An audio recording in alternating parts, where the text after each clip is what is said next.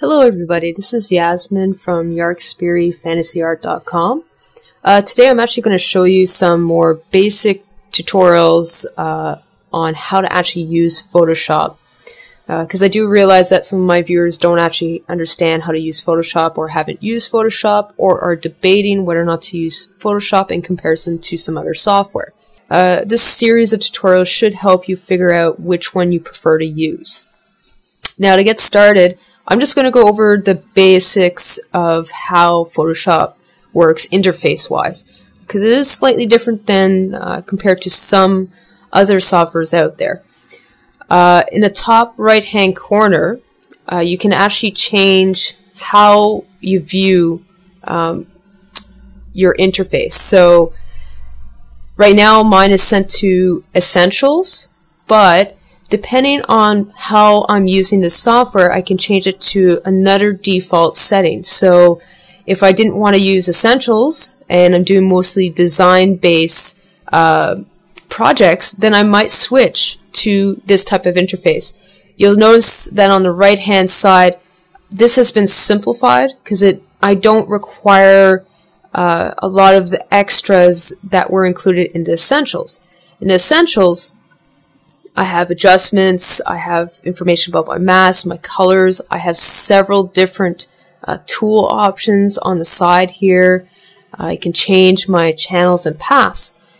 But in the design one, it's, like I said, simplified because I don't require as much of that information. This is mostly for editing purposes, so you have your basic colors, assuming that you keep to the default settings. You do have your main history, which is pretty much standard for any of these three tabs up here. And it's mostly text editing that you'll see in the center window on the right-hand side. And then I have my layers, channels, and paths once again. Now, let's say I wasn't doing a design-based project, I was doing more of a painting-type project. Then I would just click the painting tabs. Now, once again, this changes what you're going to view. So these tabs are all specialized towards items that you would use if you're doing exclusively painting type projects. So here I can actually edit my brush settings. I have my history once again. I also have some tool presets I can tweak and modify. The main focus is being able to actually see my brushes, because if you're painting, that is very useful information because it gives you essentially a preview on how the brush will actually function. Now on the bottom here, once again, this is pretty much standard. It doesn't change for those three options up top here. And it pretty much stays standard. Now there is a couple of different ones that you could change to. There's the 3D motion. You can also save a new workspace. I'm not going to go through this mainly because unless you are very particular in what you like to see, it's not really a necessary step. And you would have to re-upload that save file if you do change computers. So I tend not to use that.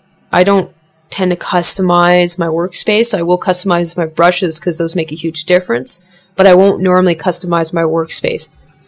Now, I like having full control on my projects, so I'm going to go back to Essential. This one gives me a lot more of the tools that are normally used for photo editing, but it also combines the photo editing options along with the painting and everything else. So it has everything in this window, which is why I tend to use the Essentials workspace option instead. Now, another important feature, I don't really use these. This is called the application bar right here. Some people use it. I haven't tinkered with these options as of yet. What I find more useful, however, is this row right here. This row has the individual options that I can change for any given tool.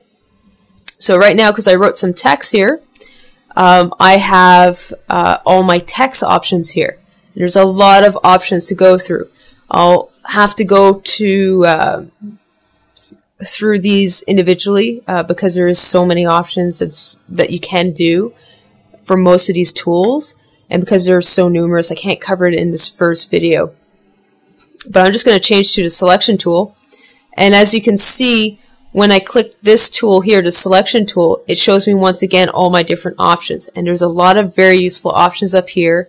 Once again, I won't have enough time in this particular video to go through them all, but it's definitely worth investing some extra time, no matter what you do, on checking out all these different options.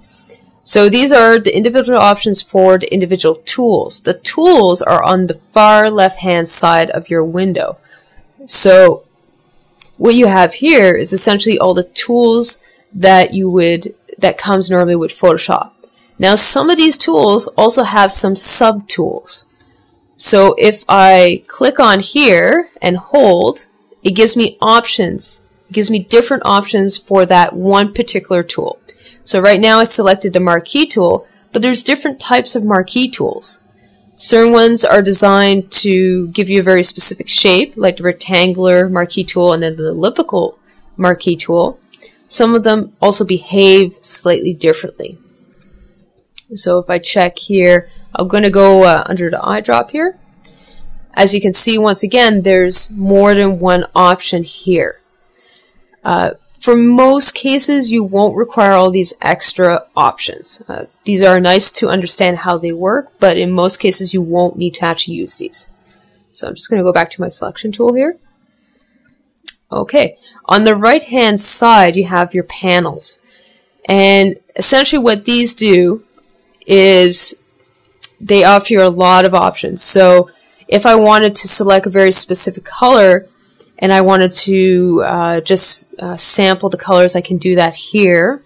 And as you can see, let's say I like this color, but I just wanted to change it slightly. I can do that with these scrollers as well. I don't normally use this feature. I normally actually just use the tool here, which essentially has the same thing, but it's larger, so it's easier for me to see. And it also shows me a comparison between the original color and the color that I've moved my cursor across. So I'm just going to close that. Over here, you have your basic swatches. Now, this is pretty much the basic swatches that you would normally see in Photoshop. I have added these last two rows. These are my own preferred samples of colors. But other than that, these upper rows are all the default settings that normally come with Photoshop. In most cases, unless you actually do painting on a regular basis and for actual concept art purposes and professionally as an illustrator, you probably won't need to go any further past these basic colors. I've been doing I do quite a few drawings on a regular basis, and I actually don't find the need to change these settings. Now there is a method to change these settings, and I'll show that to you guys in a later video. But like I said, it's not necessary to use. So I'm just going to close that. And this is your history.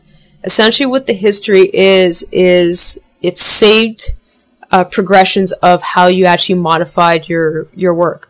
Now it does have a specific default setting to this, so you only have a certain number that you can undo and go back to unless you change those preferences. The default preferences are normally what you want to stick with though, because they'll slow down your computer if you change those too often or too much of a high number. I'm just going to close that. So yeah, there's a lot of tools in here that are extremely useful. It's a really good idea to play around with these just because there's so many useful tools here. Now, what happens for the adjustments here is depending on what you're using, because you can create an adjustment layer here, this will refresh to whatever adjustment you're using currently. Once again, I don't play around with this unless I'm actually adding an adjustment layer, because this refreshes automatically. Now, here you have your layers, and the nice thing about the layers is that this gives you a large range of control over your elements within your piece. I have two layers at the moment. What I did is I actually flattened my background so it's one piece, so if I turn that off, all you see is the flattened image writing, and then I have my text on a separate layer. This means, because these are on two separate layers, that I can move, if my text layer is selected and I have the selection tool, that I can move my text wherever I want and modify it without affecting the background. And that's a really important feature for anything, because it does really save you a lot of time and hassle depending on what you're doing. Now on the bottom here is extremely useful options here. On the bottom here you have a couple of different things that you could do. I tend to use these two options. This one creates a mask, a layer mask, and this one is your adjustments layer. But it saves it as a separate layer so that you can turn it off. That is extremely useful, which is why I use it a lot. I also use my groups and new layer, obviously. The trash can is kind of obvious. It's for getting rid of layers that you don't want.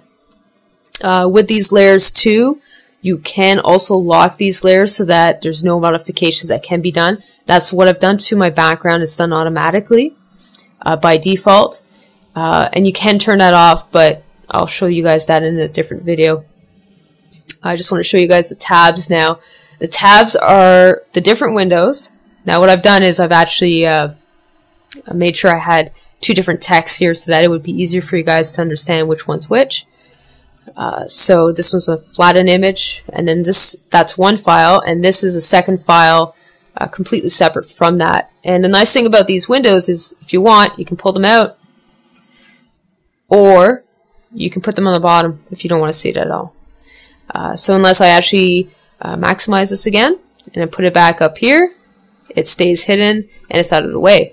That has a couple of different useful applications depending on what you're trying to do, because you can actually take a text layer from one of your tabs here and then move it on to another one. So if I did a background that I really liked and I didn't want to have to do the work again, why would I do the work? I would just click and drag it onto the next page. Up here, now I've actually enabled my ruler guide. I do recommend you do that, especially if you're going to intend to make images that are very specific sizes. And if you have to keep in mind crop marks and all that, I generally keep that in mind because for printing purposes later on, it greatly simplifies the process. Now there's a keyboard shortcut for doing that. All I did was hit Control R and it turns off my ruler. Control R again and it turns it back on. Very useful. It's definitely something you want to remember because it's extremely useful as a feature. I generally keep the ruler on. I never turn it off, but there's actually quite a few different applications for that ruler once you have it enabled that really can simplify your life, and I'll show that to you guys in a different video. Okay, so that's it for now. That's just a basic overview of how Photoshop works. In the next tutorial, I'll actually be going through each portion in more detail. So thank you for watching and take care.